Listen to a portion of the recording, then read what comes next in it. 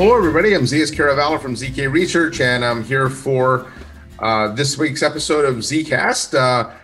My traditional co-host, Mark Reed Edwards, has gone on to other things, so I had to find a new co-host, and lo and behold, who do we find here? Chris Preimesberger from eWeek.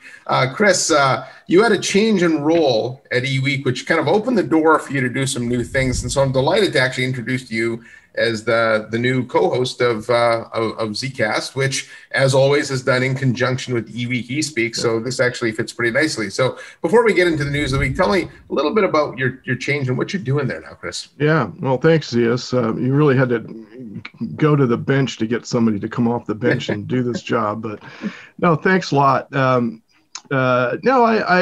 was time. I had been with eWeek through 3 different publishers since 2005, when I was a contributing contracting writer, and then became staff in 2006, and then I've been editor either in name or in the background, editor-in-chief since 2011.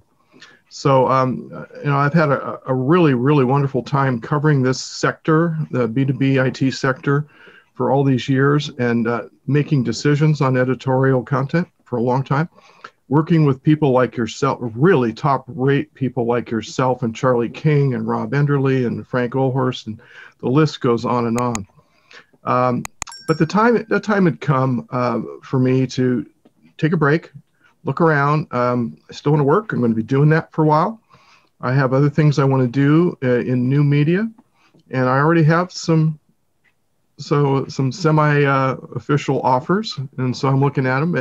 But in the meantime, I'm going to be doing really fun things like this. I'm still going to be contributing to eWeek in several different ways over the next several weeks or months.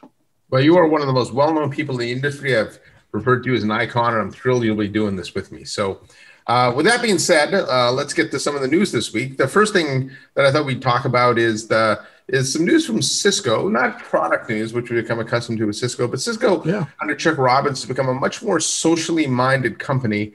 And they announced this week that they'd be the Cisco Foundation, which it's a group that it's a nonprofit at Cisco established in '97. They would be contributing $100 million to climate change over the next 10 years to help with that problem. And climate change is sort of an interesting thing, Chris, that it's something we all talk about, but it's one of the most poorly funded aspects of kind of societal change, right? There's lots of stuff being done in education and social justice today, but climate change is something that's really been underfunded. And then the way this program works from Cisco is that initially they'll be looking for companies to invest in, and from an investment area perspective, they're looking at things that'll help with the education, economic impact. Obviously, it has to be somewhat aligned to the things that they're doing. They'll support nonprofits. And one of the interesting things that they're doing is they're actually going to be funding engaged employees. So a big part of working at Cisco is you have to be of the mindset that you want to make a difference. And so those employees that do want to make a difference and have these programs in mind and things that they want to do, they'll be funded out of that as well. And so I think from a Cisco perspective, this is pretty interesting news, right? It's not. No, it is. And the company is putting its money where its corporate mouth is. And they've joined, they're not the only company to do this, they're the latest. Microsoft, Apple, Google, Amazon have all made large commitments to environmental related and, organizations and funds. And, they'll be helping with alternative energy sources, all kinds of things. This topic is just out there. It's pervasive, but it's a quiet topic because we don't see it. We don't see climate change happen quickly. We see it very slowly happen. The people with the big visions see how important this is. We need to listen to them because they have the big picture in mind. Big picture affects all of us. And it's great that Cisco is stepping up to do this, and I commend Chuck for being the leader on this. It's an excellent move. Yeah, what's interesting is that we don't see climate change quickly, but we sure saw the reverse effect of it, what happens when people stop driving, right? When the pandemic started, the air over Mumbai and Los Angeles and places like that got clear right away. So the Earth is very resilient. We just never really let it heal itself. And so I am pretty excited about this. And as part of this announcement, though, Cisco has pledged their own, internal climate change initiatives as well. I did a call with Cisco, and they told me now that they have goals to reduce by the end of 2022, 60% of their purchased electricity, heating, and cooling. They'll have reduced that. It's reducing Scope 1 and Scope 2 greenhouse gases. It's done that by 53%, so I think since 2007 and things like that. So they are not only putting their money where their mouth is with the program, but they're also, doing that. They're building their products with renewable resources, all the packaging is recycled material. And so this is something we've come to expect from the big vendors. And as you mentioned, Microsoft, Dell, Amazon, companies like that all have these initiatives going. So maybe, just maybe, through the work of all these large tech companies, we will see an improvement in the earth here. Right. And the leaders anywhere are the ones that set the pace, whether you're a CEO or a president of a company or of a president of a country, or if you're just a important corporation in a sector. Leadership is what other people follow. So that there are going to be other companies that are going to follow their example. Yeah, and what I would like to see from Cisco too is a trickle-down effect. If you're a partner of Cisco, a customer of Cisco's, an engineer of Cisco's, how that trickles down. So if I'm reselling Cisco products, I need to think climate change in mind if I'm a customer.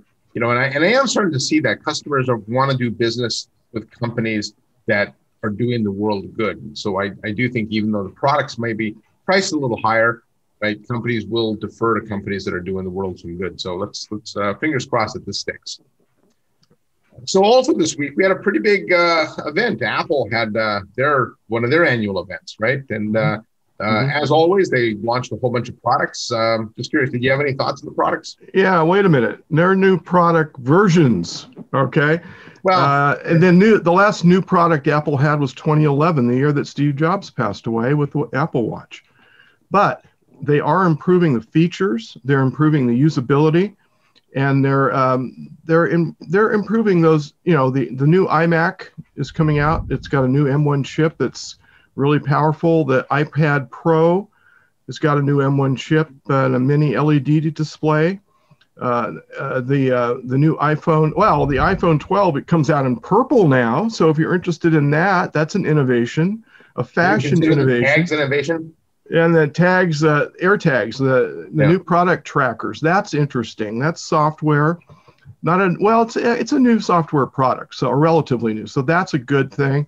And then, of course, Apple TV is getting more improved all the time. So they're improving the products, but I don't see too many new products. What's your take?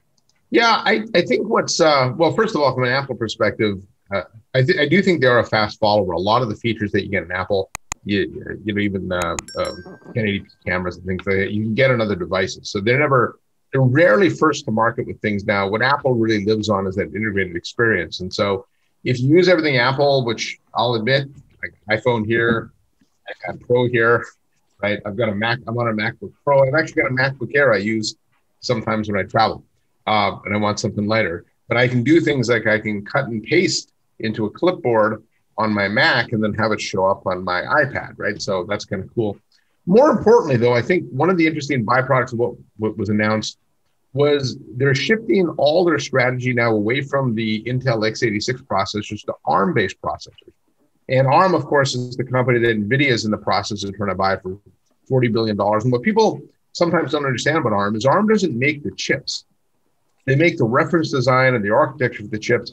Then the electronic manufacturers like Qualcomm and people like that use ARM are free to take those chips and build their own custom versions of it to create what's known as a SoC, or a system on a chip.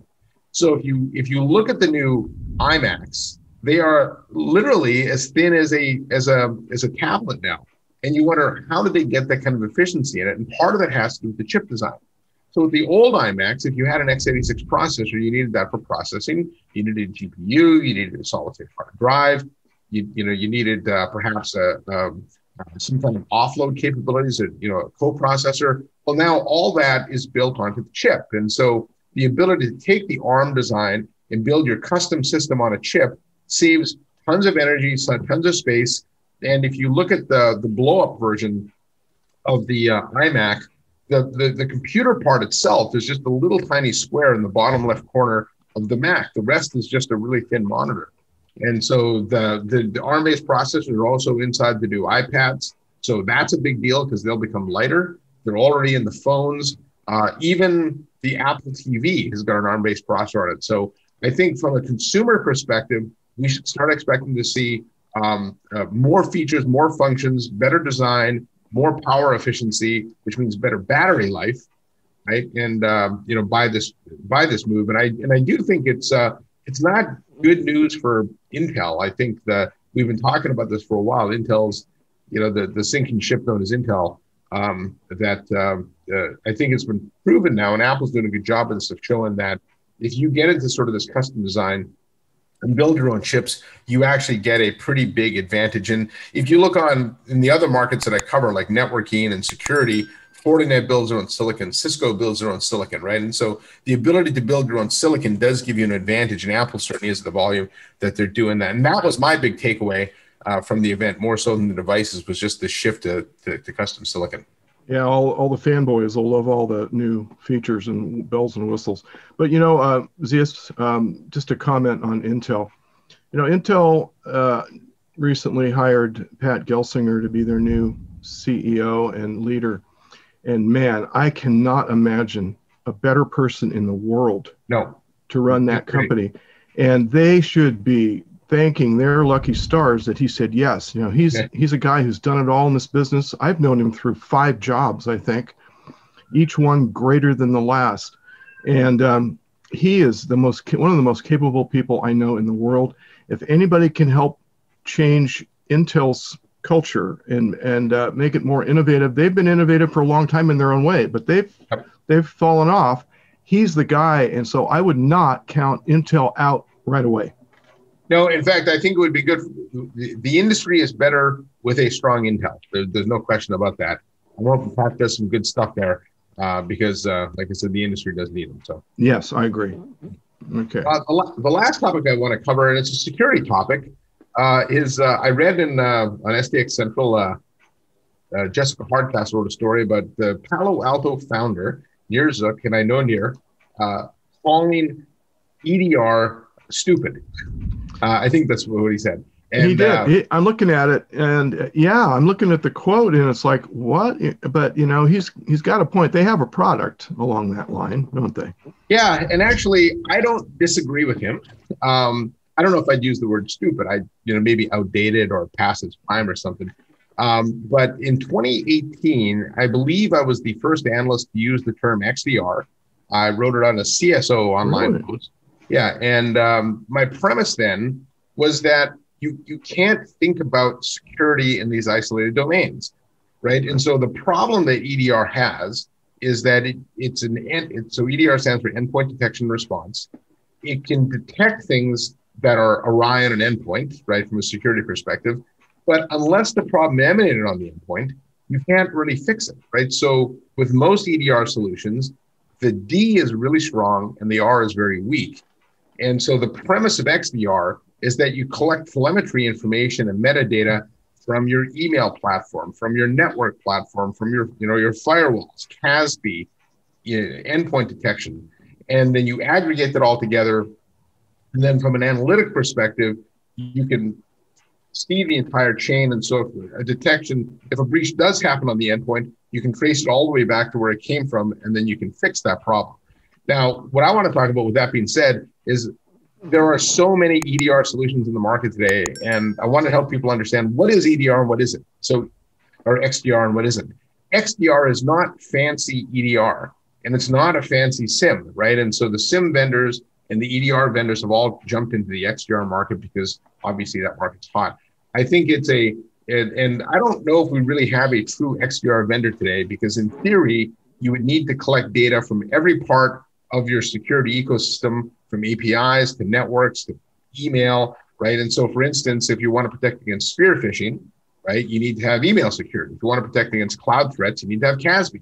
And so somebody's got to have all those together. So the vision of XDR, I think, is tremendous. But I think this is where the decision whether to use a single vendor or point products is going to start leaning us more towards single vendor.